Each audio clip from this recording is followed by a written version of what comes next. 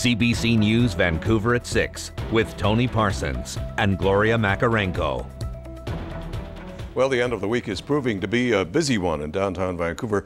Gloria joins us now from the CBC Plaza. It's one of the hot spots, Gloria. That's right. It's Culture Days here in Vancouver, and CBC Live has been bringing you live entertainment all day long. We've had concerts, and they're gearing up for a major freak concert about 2 hours from now, right behind me. We've got some big bands here, and Gian Gomeshi of CBC Radio is going to be hosting that as well. And just around the corner, there are 40,000 people plus gathered for the grand reopening of BC Place Stadium. Let's take you there right now, where they're just about to do the official ribbon cutting to open up the doors. It's the BC Lions versus the Edmonton Eskimos tonight.